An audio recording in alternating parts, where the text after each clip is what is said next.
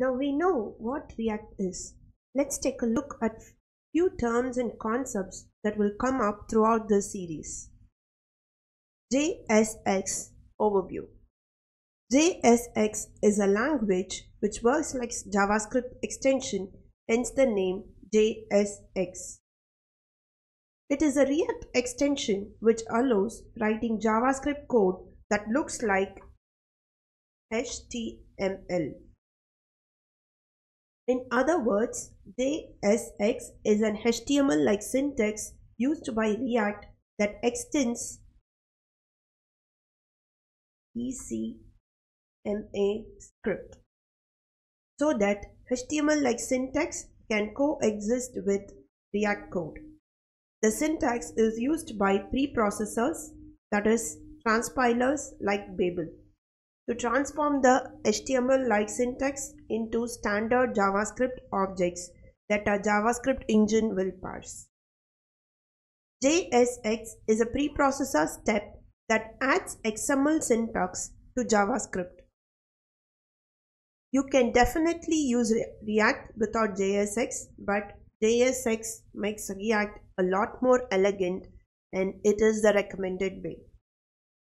React uses JSX for templating instead of regular JavaScript. It is faster because it performs optimization while compiling code to JavaScript. As compared to JavaScript, JSX is static typed and type safe. That is, most of the errors can be caught during compilation. The generated code runs quicker than a similar code written in JavaScript. So, the quality of application is better when built using JSX since errors are caught early. JSX provides object-oriented features similar to Java or C++, which is very different from primitive prototypal inheritance approach defined by JavaScript. Just like XML, JSX tags have a tag name, attributes, and a children. If an attribute value is enclosed in quotes, the value is a string. Otherwise, wrap the value in braces.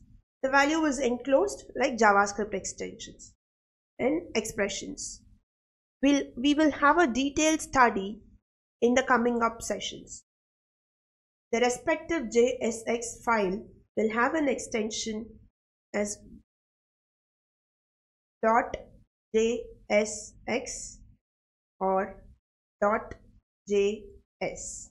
Let me demonstrate with a simple example. Consider the file name hello.js. It can have a file extension with .jsx or .js. Imagine we had a React component that renders and div HTML tag. JSX allows us to declare an element in manner that closely resembles the HTML. This import React from React loads the React library, which is pretty central to our whole application, and thus it is required. This class app extends component defines a new React component. React components can be big like in pages or small like a custom component to render accordingly. So it is a small component here which just renders a simple div. So they are very flexible. Then comes the render function in the app component. Looks like it's returning HTML, but it's actually JSX. This JSX is translated to regular JavaScript at runtime. This is called by React when component needs to be drawn to the screen. While JSX looks like HTML, it is actually just a preserved way to write react.createElement declaration. When a component renders, its output tree of React elements or a virtual representation of HTML elements this component outputs. React will then determine what changes to make the actual DOM based on this React element representation. In the case of the app component, the HTML that React writes to the DOM will look like React dot create element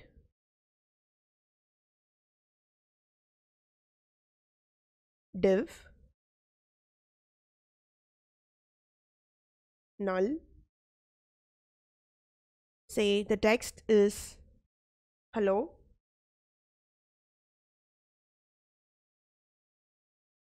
React.js.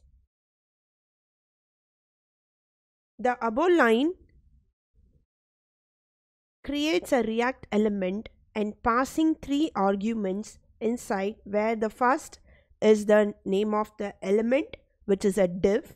Second is an attribute which is passed as a null that has been passed to the div tag, and last is the content. You pass it into the component, which is hello React.js. So when your code gets built by the Webpack, the JSX automatically gets converted into JavaScript. You can see my code here, which is compiled and showcased in the browser. This is an editor browser. You can see which is printed hello to React.js. Let's take a look how compilation happens in React. In React, the application programmer writes JSX as a part of React component. At build time, JSX is compiled into plain JavaScript code. Babel is a JavaScript compiler that includes the ability to compile JSX into regular JavaScript. React uses JSX for templating instead of regular JavaScript. It is faster because it performs optimization while compiling code to JavaScript. This React component, via help of Babel, transforming to plain JavaScript happens during the compilation time. As we have already seen that all of the React components have a render function, the render function specifies the HTML output of a React component. JSX provides you to write HTML-like structures, for example DOM-like tree structures, in the same file where you write JavaScript code. Then preprocessor will transform these expressions into actual JavaScript code. At runtime, this code, plain JavaScript compiled code, is loaded into browser, and there comes into account the React. With the help of virtual DOM, React takes care of updating the state and then loads into the browser and gets executed. This is all about compilation in React. JSX looks clean and readable, but it can't be interpreted with a browser. The drawback of JSX is that it's not readable by the browser. So we conclude, before our code can be interpreted by the browser, it needs to be converted from JSX into pure React. All JSX must be converted into create element calls, that is a plain JavaScript call.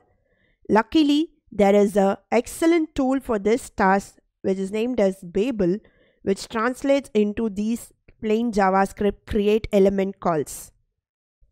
Thus, the main advantage of JSX is it provides us with a nice, clean way to express React elements in our code. It makes sense to us and it's immediately readable, and that's the benefit of JSX in React. So the JavaScript converting to React into browser happens during the runtime.